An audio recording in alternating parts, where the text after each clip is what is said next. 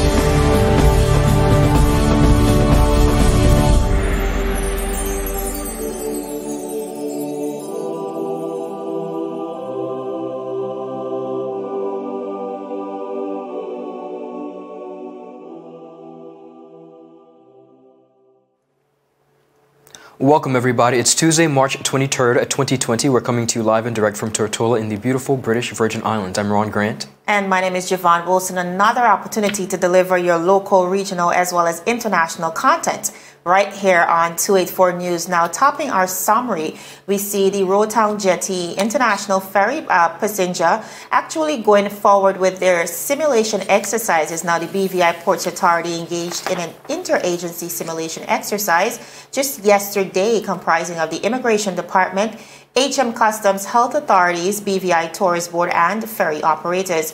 Now, viewers, this was a part of the preparation for the reopening of the Rotown Seaport to international ferry passengers traffic come April 15th, 2021. Of course, this is a kind reminder to our tourists that we are getting ready for you. We also see on the international scene U.S. experts saying that there are new concerns highlighting that within the AstraZeneca vaccines trials, they may have used outdated data. Wow. And that's causing a big scare on the international scene, as well as a hefty £5,000 fine in the United Kingdom for any UK resident who decides to travel overseas during the pandemic. I know persons are calling this quite a draconian move, but we do see the government trying their best to lower the numbers in the United Kingdom. All right, viewers, beginning on the local scene here in the British Virgin Islands, as we mentioned, the BVI Ports Authority reopening of the cruise port has been announced with government approval for June 2021 for cruise vessels with fully vaccinated passengers and crew. One of the BVI Ports Authority first expected passengers cruise call to the territory will be Celebrity Millennial of Royal Caribbean Group's Celebrity Cruises starting June 2021. Home porting out of St. Martin. The regional itinerary includes St. Martin, Tortola, and Barbados. Now, Mrs. Ovaline Maynard, Acting Manager Director of the BVI Ports Authority, stated that we are excited, she said, to be a part of this new regional itinerary. And while the cruise experience will be different than it was pre-pandemic, we are committed to providing our cruise partners and their guests with a safe and enjoyable cruise stop. Now, the BVI Ports Authority and the Cyril B. Rumney Tortola Pier Park teams will be working diligently with the Ministry of Health and Social Development and the BVI Tourist Board, local cruise agents, and of course the cruise line desiring to call to ensure a healthy return to the cruising here in the territory of the Virgin Islands. Now, Mr. Vance Lewis, CEO at the Cyril B. Rumney Tortola Pier Park, commented and said, "The health and safety of the cruise guests, crew, and our local community is our top priority, and we will be working very closely with all partners to ensure for a safe resumption of this sector. Shipboarding requirements includes for passengers over 18 years of age to be fully vaccinated, along with 100% vaccination of the crew. Additionally, testing, pre-screening, and embarkation measures are in place, along with other onboard mitigation measures to prevent COVID-19 outbreaks. Now, operations at the cruise pier for passengers' calls were halted more than 12 months ago, as we all know, due to the COVID-19 pandemic. Jovan, once news hit, this, of course, brought some excitement to many persons, especially those working within the tourism industry. And though it is not until June, I think it definitely gives persons time to prepare, which we've been speaking about, but definitely shed some light and some excitement that we're moving back into some level of normalcy. I agree, and I think we're one of the first in the Caribbean to do so. I think that's a great plus for the BVI, considering the competition as well we've been seeing with the US VI, that they remain open. And we do know as well, we heard about this a long time ago, vaccine passports. In order to get on a cruise ship, you must be vaccinated. And we're seeing it firsthand. Absolutely. So very much looking forward to that in June. And of course, the reopening of seaports on April 15th. In general. Now, more news as it relates to the sea. The Commissioner of Customs, Mr. Wade N. Smith, is notifying all charter boats owners, charter companies, and charter management companies of a 50%, that is 50, reduction of licensing fees outlined in the Commercial Recreational Vessel Licensing Act 1992.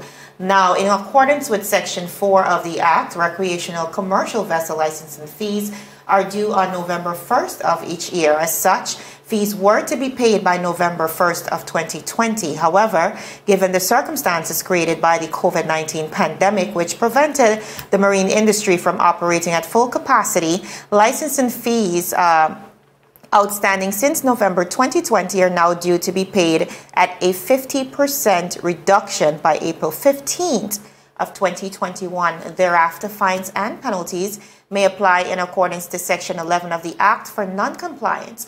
Now, Premier and Minister of Finance, Honorable Andrew A. Foy, affirmed that this reduction in licensing fees is part of the government's commitment to alleviating the impacts of COVID-19 on the public in the form of stimulus packages.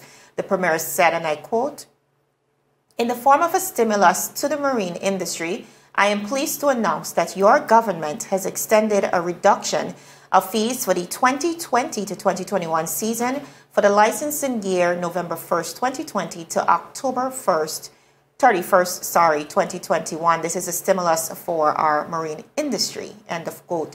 Now, all charter companies and charter boat owners are encouraged to contact the Customs Department at the number 468-6852. Again, that number is 468-6852, and submit all outstanding fees, again, by the date April 15th, 2021. Her Majesty's Customs is committed to serving the government and the public with professionalism, fairness, and integrity by providing quality service, maximizing the collection of revenue, protecting our territorial borders, and facilitating legitimate trade efficiency effectively and economically in order to safeguard the well-being and security of the territory. Ron, a much-needed reduction. Absolutely. And to a much-needed industry. Absolutely. Just yesterday, we spoke to Mr. Andrew Ball, who's the chairman, and we understood the impact and really had a first-hand look at some of the concerns on the ground as we remain closed a year after. I think above all else, we're known as the sailing capital of not just the Caribbean, but of the world. And to see our seaports remain closed, it was really devastating to a lot of our local captains. So I'm very happy to see this reduction being extended. Now, viewers, still ahead, Khalid Frett named new VI Festival and Fairs chairman. We also see a new vice chairman in PR being appointed, and the U.S. reports are now showing that AstraZeneca may have faltered by using outdated info during their trials, of course, leading to brand new concerns. Plus, the U.S. is not using the vaccines. They're actually shipping them out to Mexico and Canada. So we have all the details when 284 News returns. The win. What in the hell? I'm freaking out. Gender is about these people. It's always a pleasure coming to you live and direct from the What's poppin', what's really good? Davis has won it for the Lakers.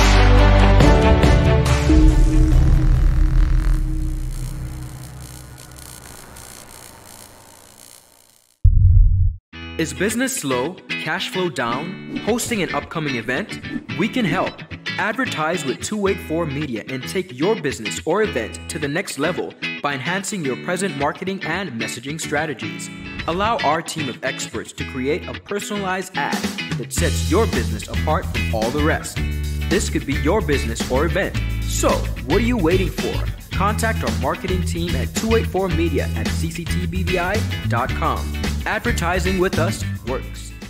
Viewers, thanks for sticking with us. You're watching 284 News. Now continuing on the local scene here in Tortola, at a recent cabinet meeting chaired by His Excellency Governor John J. Ranking, Cabinet decided on the appointment of the following members to the Virgin Islands Festival and Fairs Committee 2021 with effect from 1st January 2021. They are Mr. Khalid Frett as chairman to replace previous chairman, Mr. Carnell Klein, who vacated the post on March 26th of 2020. Now, Mrs. Violet De Castro as Vice President until March 26, 2022. Miss April Glasgow as Public Relations Officer from March 1st, 2021 to December 31st, 2023. Committee members are Stuart Donovan, Otley Hodge, and Miss Harela George, representative for Anegada, with effect from January 1st, 2021 to December 31st, 2023. Miss Delia John Baptiste, Miss Marietta Headley, and Mrs. Luce Hodge Smith and Mr. Dion Kendall have also been appointed as members with effect from March 1st, 2021 for a period of 3 years. Now, Cabinet revoked the appointment of Mr. Nicholas Bailey as Treasurer with effect February 28, 2021 and decided that Miss Michelle Hodge be appointed as Treasurer with effect from March 1st, 2021 for a period of 3 years. Now, with the present pandemic, as we all know, still affecting the territory of the Virgin Islands, the minister responsible has not made any announcement regarding emancipation celebrations for 2021.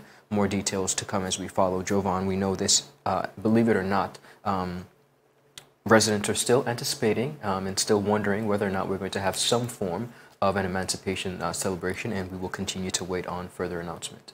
Well, we did see over in the USVI, the governor saying, you know, if you get vaccinated, you just might be able to have and a lot of other festival. Regional leaders have been saying that same thing. Yes, so we might hear that similar tune here, but I know government is really pushing for us in order to get vaccinated to return to some of these normal activities. And when you think about the Emancipation Festival, it's really one of those activities that the entire territory looks forward to. And I think after this pandemic, it's the least that we could do. Okay, government? All right. Viewers, moving right along, we see U.S. officials saying early Tuesday, that is today, that they were made aware that AstraZeneca may have provided outdated data in its disclosure of trial results for its COVID-19 vaccines. Now, in a brief statement, the National Institute for Allergy and Infectious Diseases, NIAID, said that the outdated information could have provided a, quote, incomplete view of the efficacy data, end of quote. Now, AstraZeneca, as early as today, had not responded to the statement. However, the statement comes on the heels of AstraZeneca's release of data from a large-scale U.S. trial, which found its COVID-19 vaccine to be 79% effective against the disease. The data represented a boost for the firm, which had experienced setbacks in Europe following reports of unusual blood clotting, raising concerns about the vaccine's safety. Now, European regulators have since said that the vaccine is safe. Now, the NIAID said that the independent monitoring board working with AstraZeneca on its COVID-19 trials raised concerns about the company's data disclosure and urged AstraZeneca to work with it as it ascertained that the most accurate and up-to-date information is provided to the public. Now, AstraZeneca just yesterday announced its intention to submit its COVID-19 vaccine to the Food and Drug Administration for emergency use in the United States and expected the vaccine to be available in the country by May if it is approved. Now, just a few days ago, viewers, the U.S. released information that they are now set to send just about 4 million doses of the AstraZeneca coronavirus vaccine to its neighbors. That is, of course, Canada and Mexico. Now, the White House, this was released by the White House, of course. Canada and Mexico have approved the AstraZeneca jab, but the U.S. has not to date. However, the U.S. has a stockpile of the vaccine. Now, announcing the plan to distribute doses on Thursday, White House spokeswoman Ms. Jan Paxki said that 2.5 million of the 7 million jabs will go to Mexico and 1.5 million will be given to Canada. Under the agreement, the countries must return any excess doses to the U.S. Now, leaders from Mexico and Canada had nudged the Biden White House administration repeatedly for assistance. In one case, Mexican officials pressed the Biden team on the issue during a conversation about border security. Now, viewers, major European nations suspended the use of AstraZeneca over reports of blood clots in recipients. Now, AstraZeneca have since said that they have only received 37 reports of blood clots out of 17 million people vaccinated in the 27-country European Union and Britain. The drug maker is now saying that there is not sufficient evidence to support the fact that the vaccine may carry an increased risk of clots. Interesting. Ron, I think every day we are discovering something new as it relates to these vaccines, and a lot of attention, really a microscope has been placed over the AstraZeneca Correct. brand. And I think for many reasons, we do know it is, of all the three that were approved internationally, AstraZeneca is the cheapest brand. It is the brand that is stored more conveniently as opposed to the other brands. And it's the most accessible brand. It is also the brand being utilized by COVAX, which is distributing vaccines to countries who cannot afford it, and also the brand that is being used here in the BVI. Correct. So I do think it's very important that we continue to really educate ourselves, especially for persons who would have taken, and even those who may be considering taking the vaccine as we continue to roll out the vaccination plan here. Well, Jovan, you're absolutely right in regards to the cost of AstraZeneca. One of the things that I think is important for us as a territory is to make sure that both the good and the not so good or the negative aspects of the vaccines are projected. Too oftentimes when it comes to situations like this, because countries are so willing and so wanting persons to be administered the vaccine, we tend to push the more positive, and I think it's important as a collective and a unified union that we continue to present both sides of the story and have the residents, not only of the BVI, but of the region, make their own decision. Yes, absolutely. Yes. Still ahead, viewers, Boulder, Colorado shooting, 10 dead in a shooting at a grocery store. This is less than a week after the spot killings in Atlanta, believe it or not, in the UK, to slap a £5,000 fine on persons who travel abroad. All this and so much more. You're watching 284 News. So you're saying I can ask this cat any question? The cat is connected to the computer. You just type in the question, it will read his mind. There the answer comes.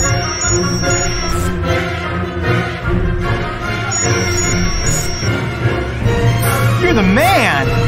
I've been looking for this for weeks.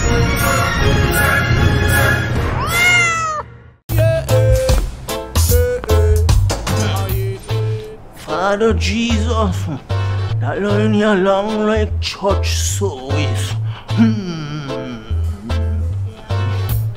Alright, you enjoy the rest of the day. Next customer line, please. Wait, hold on a second. Yes, Sonny boy, come, yes, son. Good morning. Good morning, Sonny boy. Hold on there. You must have cut fun topic. It's okay, I'll take care of it. What? No man to take care of me. How may I assist you? Yes. You want top of power? You want top of power? Join the prepaid party with CCT and enjoy more affordable data plans, more top-up promotions, more savings with hero bundles, and more value for your money each and every Tuesday with Top Up Turn Up Tuesday. Visit a CCT store today or anywhere CCT Top Up is sold and top up your phone. 5, 10, 15, 20, 25, 30. You want top of power? Viewers, welcome back to 284 News. Now, as we pan across to the international scene, lots going on. Just imagine, Ron, being fined for going on vacation abroad during the pandemic. Well, viewers, nothing should surprise us anymore as it relates to this pandemic, as the United Kingdom is now actually planning to fine people in England £5,000 or over $6,900 US if they were to try and travel abroad without good reason. Now, the penalty is a part of new legislation that will be voted on by the MPs on Thursday and is likely to come to force next week. Now, the new coronavirus laws suggest that anyone who leaves England for a destination outside of the UK without a reasonable excuse could face the penalty. Anyone traveling abroad has to fill a declaration to travel form stating a valid reason to leave the country, said a report in BBC. Now, the valid reasons include education, work, or childcare.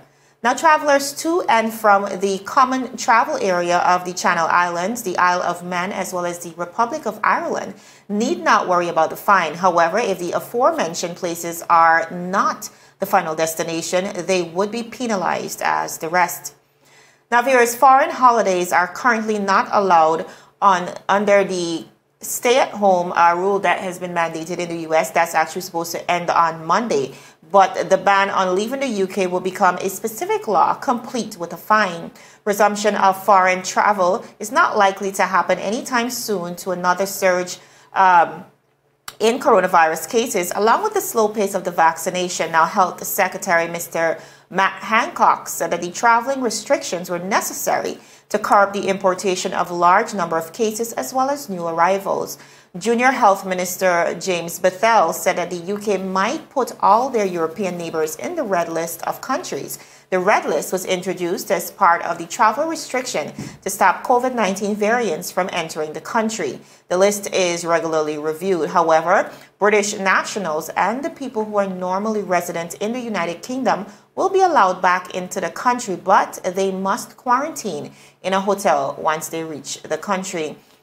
Now, Ron, I think when we think about this pandemic, I think everyone is really looking around and wondering, like, what is the world coming to? And what's next? Absolutely. I think being confined is one thing, but being confined by force to a specific space. I know persons are saying, you know, this is government's way of really curbing those numbers and flattening the curve. But a lot of persons are of the opinion that this is a draconian measure. And certainly when we think about travel, especially, it has already taken a hard backlash. When we think about the numbers, especially recently, travel has been on the decline. So I definitely know that this will continue to hamper international travel. Well, for many persons, and I agree, it could be deemed as a bit too severe. Different countries have quarantine methods. So if a person is willing to deal with whatever measures a territory has put in place in order to travel, then that is upon them. But when we look at the trajectory and the change, and just like you said, and now making this mandatory and ensuing fines, this is not wearing a mask now. This is basically telling you that if you travel, you will be subject to fines. I think it really speaks to the dire situation and the level of seriousness, as well as just how really blatantly worried countries are, and they're just doing everything possible to anything possible. This is another example, unfortunately. And we're lucky in the Caribbean that our numbers have remained low, and you know, the government was also circulating this story. I'm hoping you're not getting any ideas, but hopefully the Caribbean does not have to follow suit because, again, the numbers are high in the United States and in the United Kingdom because much wasn't done initially. Correct. And thankfully, in the Caribbean, and especially here in the BVI, those initial steps were taken to Most curb definitely. the spread. Now continuing on the international scene, international media have reports very daunting news and confirming that 10 people, including a police officer, were killed Monday after a gunman opened fire in a grocery store in Boulder, Colorado, shattering the calm of another U.S. community. Now a suspect is in custody. Boulder Police Chief Maris Herold said, but authorities did not share any information on his identity, the type of weapon used, or any possible motive. They said in an official comment, "We will work around the clock to get this accomplished," officials said, adding that such a complex investigation will take at least 5 days to complete. Now, the fatal shooting at the King Scoopers store comes less than a week after shooting attacks of 3 spas in Atlanta area left 8 people dead. While Boulder police investigate Monday's massacre, witnesses shared their horrifying experiences with the terror and panic inside the store. Stephen McCaw said his son-in-law and 2 granddaughters were there with when the gunman attacked. His son-in-law, Paul, was the third in line for a COVID-19 vaccine, and his 7th and 8-year-old granddaughters were on the phone with their grandmother. On the other end of the phone, their grandmother heard at least 8 shots ring out. Now, the woman at the front of the line was shot. McCaw told reporters Paul grabbed the girls and hurried them upstairs to take cover in a coat closet above the pharmacy. He said the girls said they were afraid because the coats weren't long enough to hide their feet. The intensity, he said, the awfulness is going to last for the rest of their lives. Ryan Borowski said he was shopping at the store when he heard the first shot, and by the third one, everyone was running. He said he couldn't believe it happened in his own town. Boulder, he said, feels like a bubble, and that bubble has burst. Borowski said, this feels like the safest spot in America, and I just nearly got killed for getting a soda and a bag of chips. He continued by saying it doesn't feel like there's anywhere safe anymore. Now, the slain officer, 51-year-old Eric Talley, was one of the first to respond to the scene. Talley had joined the Boulder police force in 2010. He was said to be, on all accounts, one of the outstanding officers of the Boulder Police Department, and his life was cut far too short. Boulder County District Attorney Michael Dorey said. Now, officials did not disclose the identity of any of the other victims, saying they needed to first notify family members, of course. Now, the Boulder police tweeted about 2:49 p.m. yesterday on Monday that there was an active shooter at the King Scoopers on Table Mesa. Avoid the area, they said. In scanner traffic, officers radioed, and they were in the gunfire. They continued to report that they were being fired at with multiple rounds through at least 3 o'clock to 2 p.m. That's how long the shootout lasted. In local time, ambulances and multiple law enforcement agencies arrived at the store, which is part of a large shopping center with a 2-story strip mall next to it. Jovan, we see a continued, very unfortunate act of violence continuing to plague the United States.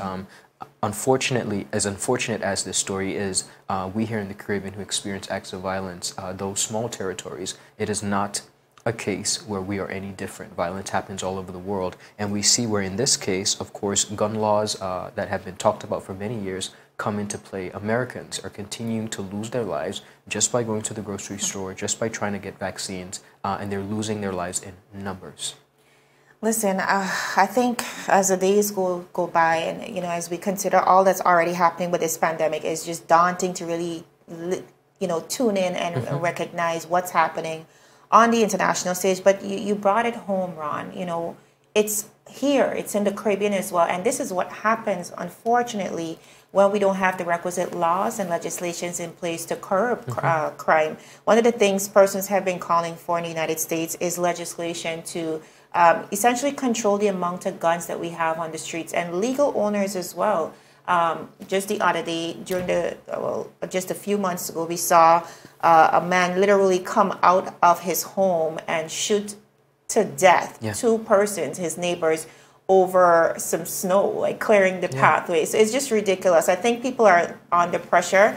And when we examine some of these cases, some persons may say, the person may have had a mental disability or fault in that type of way. But just to see this happening in the midst of everything that's already happening, it's really unfortunate. Well, you raised a very good point that persons all over the world are under pressure. But what this raises continuously is racism, because we see within the acts of Atlanta and also in San Francisco, the Asians were attacked, the Asian community. So one minute it's the blacks, one minute it's the Asians or the Hispanics or different persons of different nationalities. Right. So it continuously seems like it's attacked on various occasions at different nationalities, which brings us to the point that we're still dealing with a significant problem as it pertains to racism on all levels throughout the United States. So much to be disappointed about, to be sad. These are families that continue to grieve while dealing with the pandemic. We'll continue, viewers, to keep you posted on these stories. Of course, and we want to remind you for the stories that we couldn't cover today, you can always head on over to our website. That is 284media.com. Lots of articles there to go through, not only on the local, regional, but also as well on the international screens, and especially for you, our valued readers. So be sure to check that out. We're also on Facebook at 284 Media and Instagram and Twitter at 284 BVI. My name is Javon Wilson. And I'm Ron Grant. It's always a pleasure. We'll continue to do our best to give you the latest on local, regional, and of course international content. We're 284 News, your source for honest and impartial news right here in Tortola in the British Virgin Islands. Have a good rest of the day, guys. A terrific Tuesday. Happy Tuesday to one and all. Bye-bye. Bye-bye.